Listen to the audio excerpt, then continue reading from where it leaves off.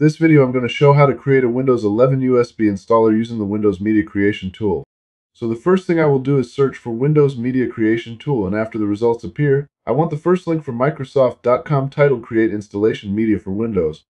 This page has instructions and requirements which I am familiar with, so I'll just go down and click on the link to download Windows 11.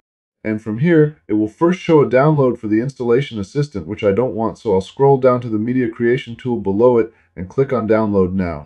Then I'll go up to the top right of Chrome after the download completes and click on the little folder icon next to the tool file name, which will open up File Explorer, where I can double-click on the executable. I'll click Yes to allow the tool to make changes to my computer and close the Microsoft website since I don't need it anymore.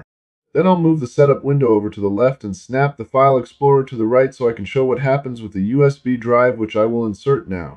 You can see that a D drive appears with the name ESD-USB, which stands for Electronic Software Distribution, so this is a USB that has an older version of Windows set up on it. Now I'll go over and scroll down to look through the license terms, and then click the Accept button below to begin the setup. Then it will give me a couple of options where I can uncheck the Use Recommended box to change the language in addition. But I don't need to change anything, so I'll keep it checked and go down to click on the Next button. Here it will give me two options. I can create a bootable USB drive which needs to be at least 8 GB, or an ISO file which I can burn to a DVD later. I'll keep the default USB option and click Next again.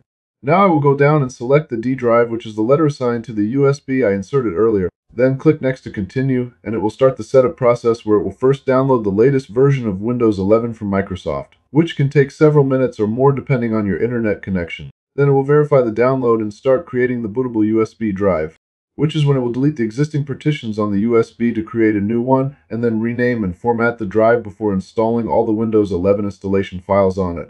And that process can take several minutes to complete, and once it does, it will let you know that your USB flash drive is ready, so you can click Finish to finalize the setup.